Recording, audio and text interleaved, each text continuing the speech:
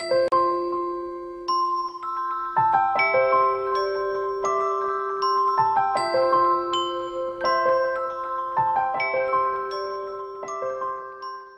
this video, we are going to learn how to calculate national disposable income from national income. National disposable income is the total income of the government, total income of the economy that is used for consumption and savings. The total income that is used for consumption and savings. In the national income which you have calculated by any of the three methods, you have to add net indirect taxes. Why net indirect taxes? Because net indirect taxes are the earnings of government, and that earning also can be used for consumption and saving by the economy. So that is the earning of government that has to be added into the national income. This is going to give you NNP-MP. Once you add net indirect taxes to the factor cost, that is going to give you market price. So you get NNP-MP. And after getting NNP-MP, one more thing that you need to add is other current transfers from rest of the world. When we receive something of money value or economic value from some other country without paying them back with anything, that is called current transfer. For example, some gifts which we receive from other country or some help. So if we have received any current transfer from rest of the world, that is to be added into our national that is to be added to our NNP-MP. That is going to give us national disposable income, and this will be the final income which will be used for consumption and saving. This is the maximum amount of goods and services that the economy has at its disposal. Okay. Now we will solve one numerical example for this, and we will calculate the national disposable income from the following data. Okay. So this is the data given to us.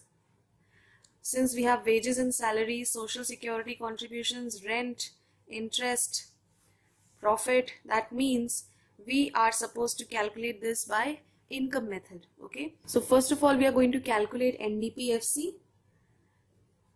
NDPFC is equal to what all is given to us. Let us write it down. We will add into this wages and salaries plus social security contributions,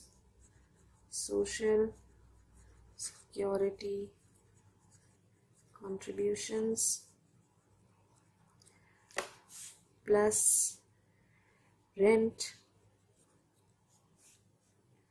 plus interest.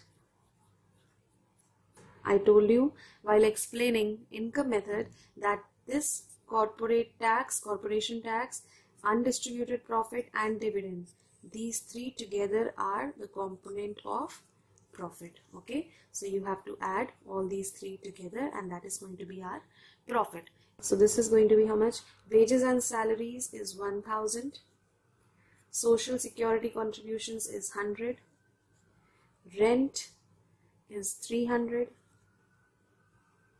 profit is plus 50, 50 plus 60 plus 200, and interest is 400. NDPFC will be rupees 2110 crores. In this question, we are supposed to calculate NNP, MP and gross national disposable income. NNP, MP will be NDPFC. You have to change from DP to NP. That means you have to add net factor income from abroad, and you have to change from factor cost to market price. That means you have to add net indirect taxes. This will be 2110 plus net factor income from abroad. Net factor income from abroad is minus 20 plus Net indirect taxes 80.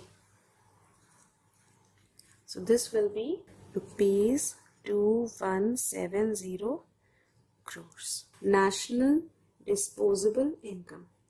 The formula of national disposable income, if you remember, is NNPFC plus net indirect taxes plus other current transfers from rest of the world. NNPFC plus net indirect taxes will give us NNPMP. We have already calculated NNPMP, right? Plus net current transfers from abroad is minus 10. NNPMP, that is 2170 crores that we have calculated. 2170 plus minus 10, that is rupees 2160 crores. Right? We have got our national disposable income. What are we asked in the question? Gross national disposable income.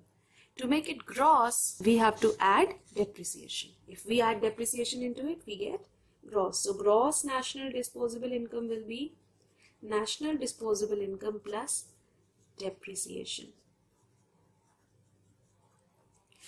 which is 2160. Let us see how much is the depreciation. Depreciation is consumption of fixed capital. Okay, consumption of fixed capital is nothing but depreciation, which is 120. So 2160 plus 120. This is going to be rupees 2280 crores.